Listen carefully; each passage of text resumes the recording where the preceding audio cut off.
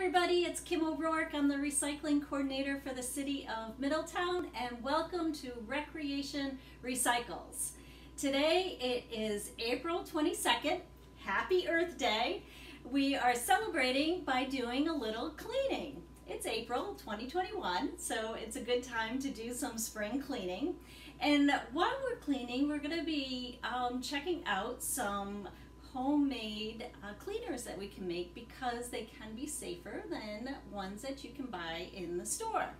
So you do want to be careful when you're purchasing cleaners in the store because sometimes they can have health effects. They can be harmful to our health, they can be harmful to the environment, and they can be harmful to pets.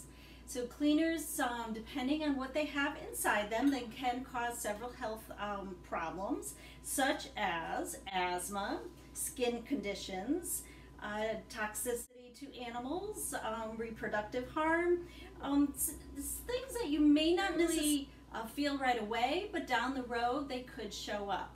So it's important to read the labels and make a determination as to whether you want to use them or not, and maybe limit your use.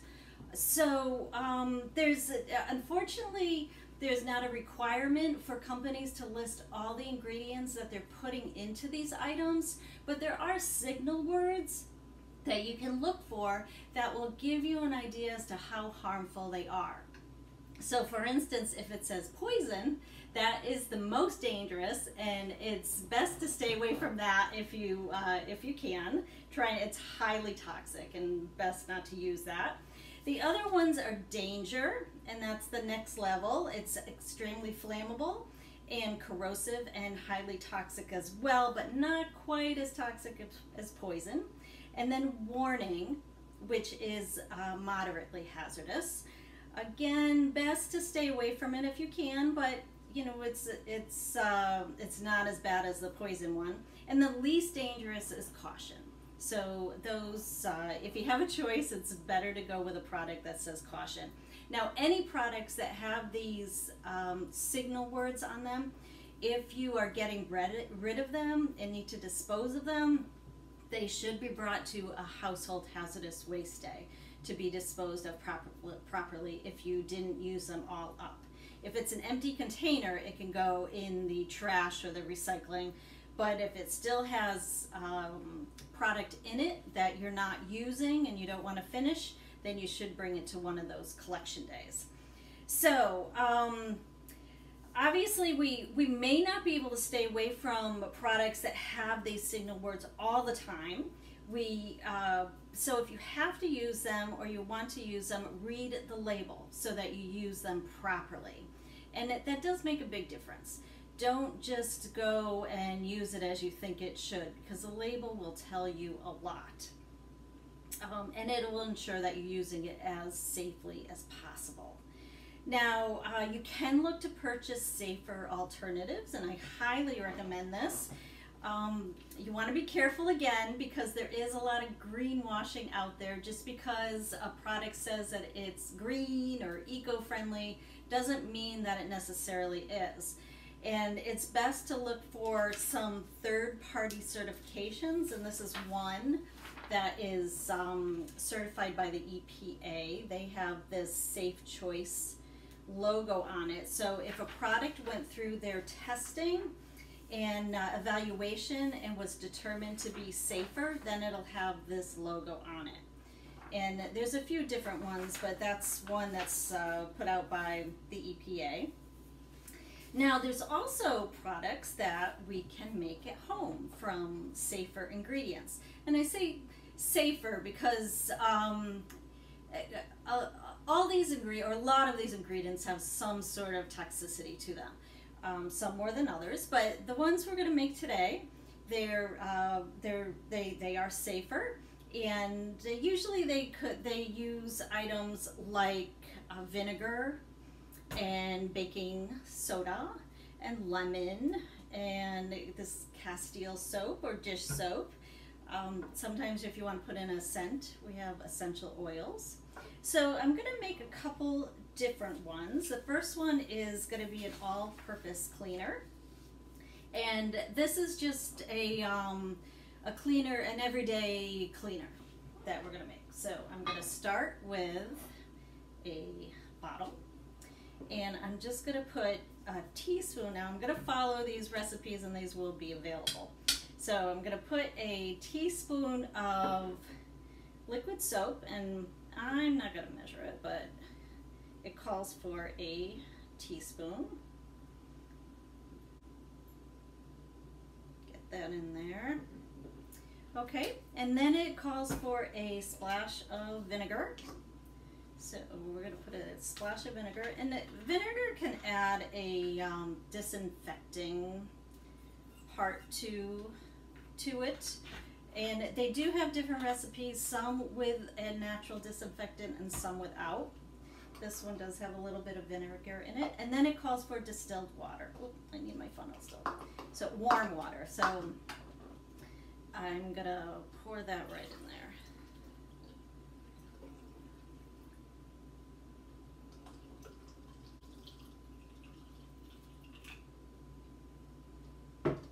Okay, and there we go. I'm gonna shake it up. And that's all it is. It's super simple.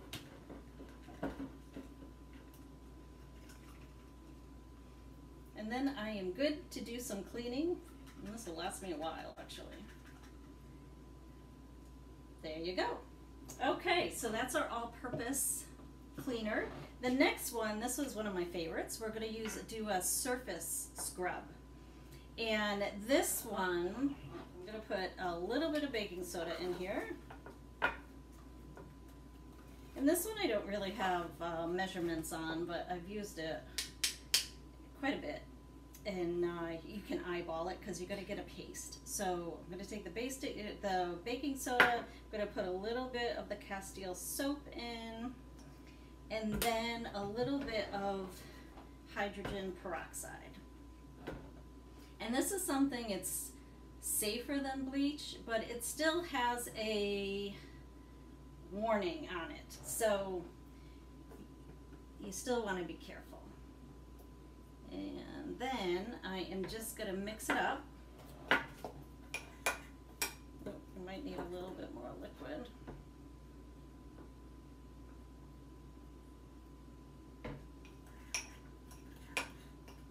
And it's going to be a paste.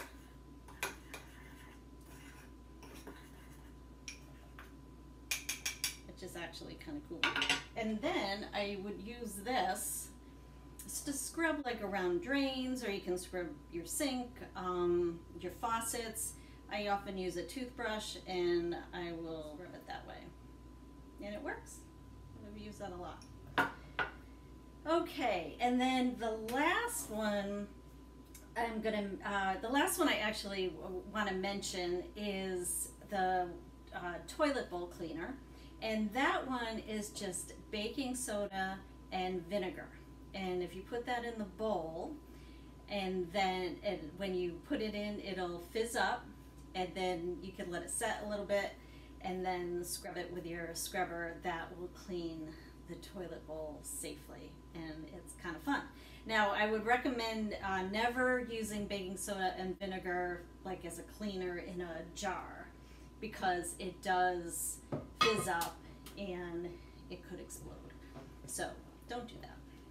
So those are some ideas, super easy, inexpensive, and they get the job done. Now we are in 2021, and it is we're still dealing with COVID. So I know people are probably concerned with disinfecting. Usually, when you're home, you're going to be cleaning, and you can use a regular all-purpose cleaner without a disinfectant. But if you do want to use a natural disinfectant, there are different options. And like I said, you can use the hydrogen peroxide, and there are recipes for that. Or you can use rubbing alcohol, or lemon also has disinfecting qualities, and vodka. So if you have any of that around, that does work. So I'm going to have on our website a safer cleaning recipes for people who are interested in doing it themselves, and it gives some further information about safe cleaners and what to think about and some of the things of not to do. Now, I do recommend when you're cleaning to use a microfiber cloth as opposed to a sponge. A sponge can have germs in it, and the cloth you can easily just throw in the laundry and use it over and over again. So I hope that's helpful in your spring cleaning this year. Thanks for watching, and don't forget to reduce, reuse, recycle, and rethink your waste, and happy Earth Day.